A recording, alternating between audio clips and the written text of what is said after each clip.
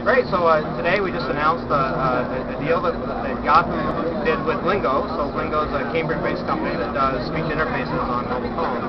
Yahoo just announced today that they're using us in a new version of OneSearch, which is their main search client, where now instead of just typing into a search box on a mobile phone, you can now type or speak into it.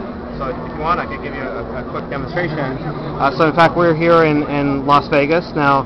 This is a BlackBerry with our client running on it, and if I want, I can type into it just like before, or more interestingly, I can speak to it. I can say something like restaurants in Las Vegas.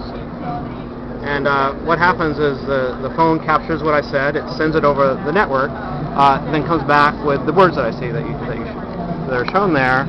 And then what's happening is that's just plugged into the existing search engine to give me results. And this works for basically anything I might want to search for. It's not constrained like previous speech recognition systems for clear domains. It lets me plug into anything.